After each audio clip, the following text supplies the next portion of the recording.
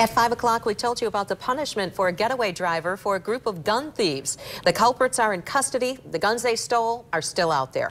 24-Hour News 8's Barton Dieters is here with more on the impact of a growing number of stolen guns out on the streets. Barton. Well, Sue and Brian, police tell us that the number of gun theft incidents in 2016 did increase slightly, but the number of guns that went out on the street is without precedent.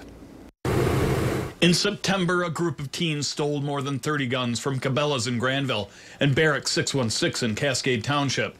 Then in November, 89 guns were taken from the Farm and Home store in Cedar Springs. Police estimate that 104 of those guns stolen still remain at large, sold on the streets. Who knows what kinds of murders, robberies, or what else is going to be done with these guns. Putting this amount of guns on the street is just outrageous. This is a nationwide problem, with statistics from the FBI and ATF telling us that 2016 was another in a string of record years for gun thefts.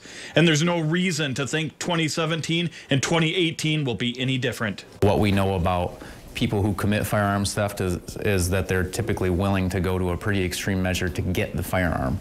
Unlike other items, guns do have some value on the street, and so they can be sold for any amount of money. Roon says almost all stolen guns are then used illegally, either by the person who stole them or sold and used by others. It's not uncommon for a firearm used in a crime to be a stolen firearm. He says the recent trend to hit gun stores was new in 2017. The norm in firearm thefts is, the handful of firearms that are stolen from each and every home invasion.